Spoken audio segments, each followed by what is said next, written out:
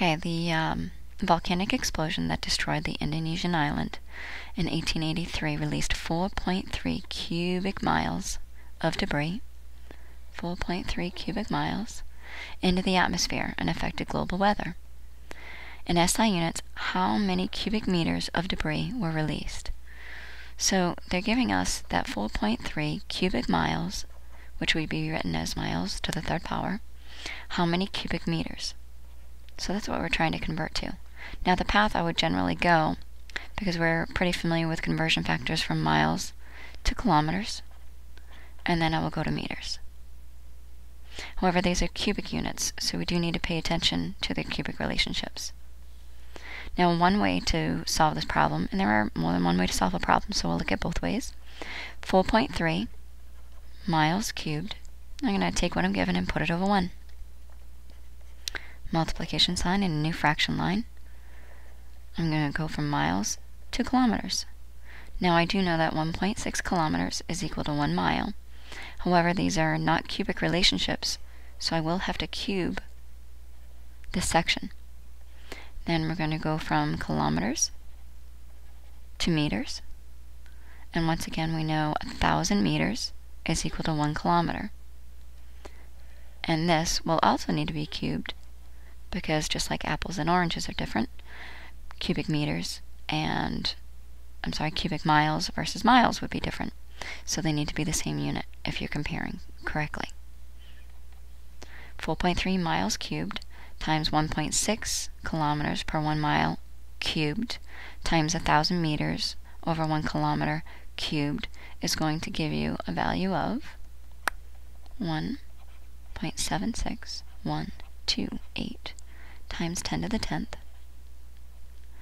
and your answer would be in meters cubed, noticing that units cancel that are on opposite sides of the fraction. Now, another way to look at this problem, again, take what you're given, miles cubed over 1. Now, many times, if you're looking at the initial conversion in their length relationships, we do know that 1.6 kilometers is equal to 1 mile. Well, many times people might like to look at both sides and cube both sides to look at the conversion factor as their cubic relationships are known. And if you 1.6 times 1.6 times 1.6 would give you 4.096 kilometers cubed. And now that you know that they're cubic relationships, you can go and plug them in. 4.096 kilometers cubed is equal to 1 mile cubed. New fraction line. Kilometers cubed is on the numerator, so we're going to put in the denominator here. And then we want to convert to meters cubed. Again, we could look at their length relationships, and we know that 1,000 meters is equal to 1 kilometer. If you cube both sides, 1 times 1 times 1 gives you 1. Kilometers times kilometers times kilometers gives you kilometers cubed. 1,000 times 1,000 times 1,000 gives us a billion. And then we have meters cubed for that unit as well. Knowing their cubic relationships, you can plug those in here. To 1. Cross off units that cancel, proving you're only left with meters cubed. And again, your answer in your calculator would look like this.